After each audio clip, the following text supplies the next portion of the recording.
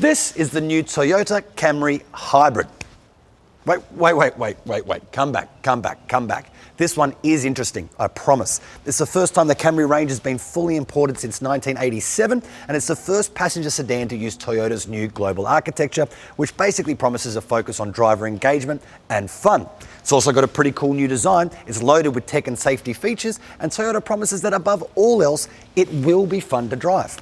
So let's take a closer look.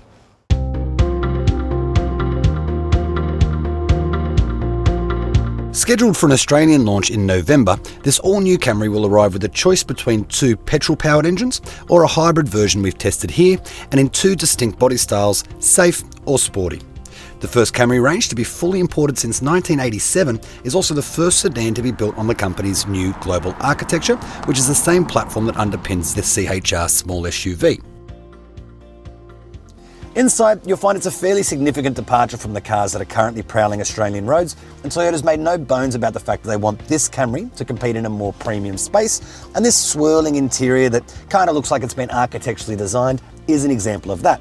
Now on the tech front, we'll get a choice of 7 or 8-inch touchscreen depending on the trim level, as well as a TFT screen here in the dash, but also very cool is a giant 10-inch head-up display, which means there's plenty of space up there for more information beyond just the usual speedometer. The Camry is still officially a medium-sized sedan, but it is bigger than ever before.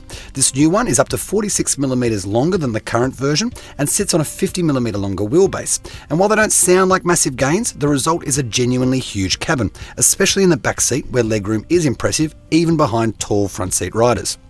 Now, it's technically a medium sedan, but having grown in almost every dimension, it's got to be pushing those boundaries, and as a result, there's plenty of space back here. Now, I'm 5'10" and sitting behind my own driving position, and as you can see, there's miles between my knees and the seat in front, and there's plenty of headroom too, and all of that means you can genuinely put two adults back here in comfort. Now, there's two cup holders up front, which join the two cup holders hidden in this pull-down divider, and there's room in every door for bottles. There's also two ISOFIX attachment points, one in each window seat. Toyota's got high hopes for the hybrid, tipping it to become the best-selling option in Australia, helped along of course by government fleet sales. The 2.5 litre unit will produce 131 kilowatts and 221 newton metres and is paired with a CVT automatic transmission. This new architecture is all about Toyota's recent push to build cars that sell on more than just good fuel efficiency and dependability, or as one of the engineers told us this morning, to build cars that inject a little bit of emotion into the drive experience. Emotion in a Camry. But you know what? They've done exactly that. Is it the sportiest, most athletic offering? No. But it does make you feel connected to the road now in a way that it never has before.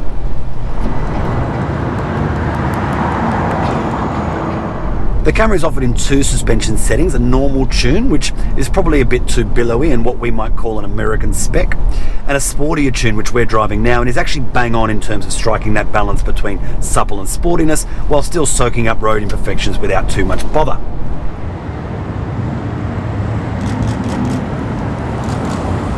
Now, Toyota's yet to confirm exactly the configurations they'll be offering the Camry in when it arrives in November, but if it was our money, we'd be opting for that sportier tune, which is just right for everyday driving. The steering's nice and direct too, and while it has been moving around a little bit on these wet roads, it does feel pretty nimble through the twisty stuff, and kind of like a bigger version of the CHR, which we also thought felt pretty good.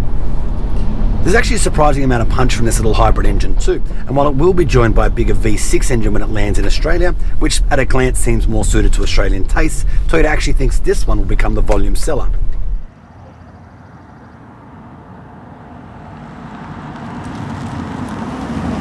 Now, it must be said, we've spent pretty limited time in these American spec pre-production cars, and it's been on a pretty wet and slippery day here in Portland, so the real test will come when we get this car on Australian roads in November, but so far so good.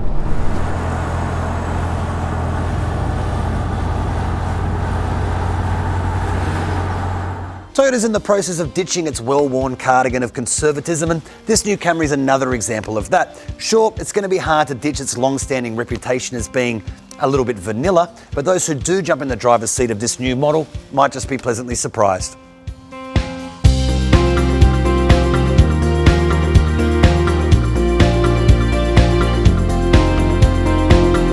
To read the full review, click here, and don't forget to subscribe to stay on top of all our latest videos.